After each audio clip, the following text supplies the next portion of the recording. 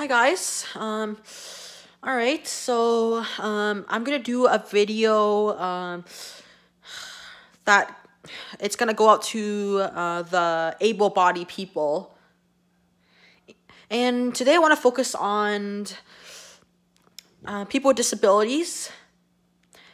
I find a lot of times we're being overlooked. Able-bodied people often assume that just because we have a disability, we can't live a normal life.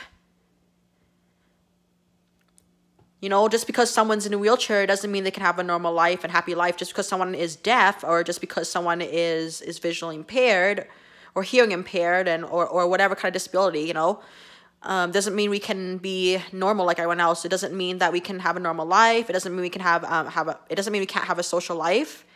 And it does not necessarily mean that we can't have a job, or we can't go into higher education. So yeah.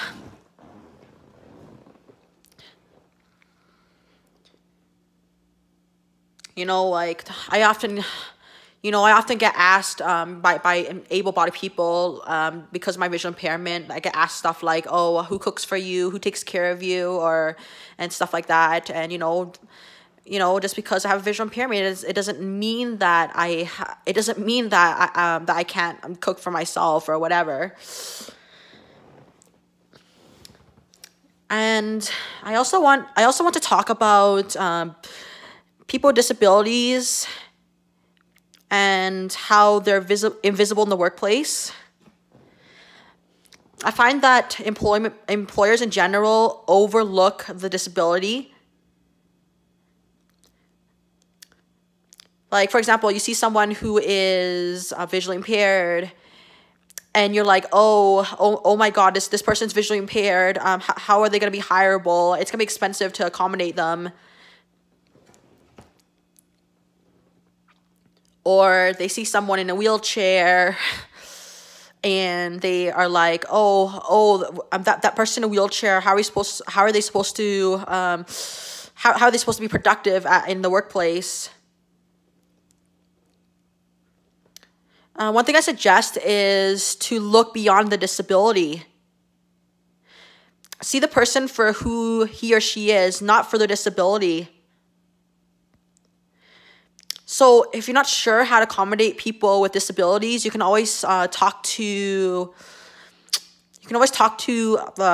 disability organizations like the CNIB and American Printing House for the Blind and other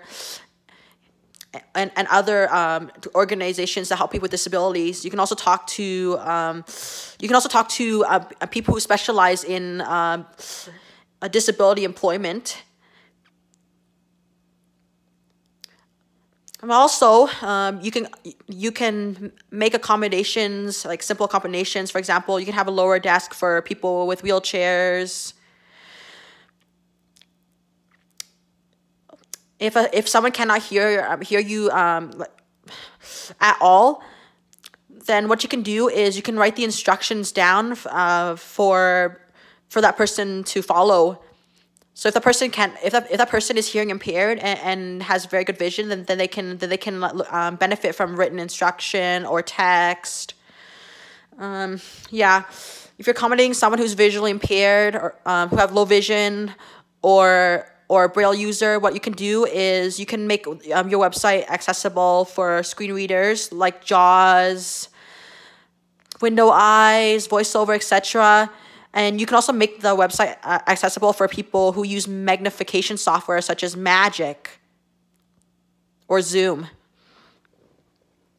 You can also have a larger monitor, and so that way the person can still see what's on the screen, and magnify the font to whichever size he or she needs.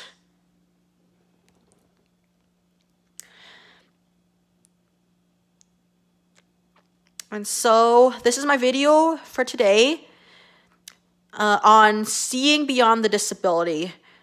Thank you for watching, and subscribe for more videos every Sunday. Thank you.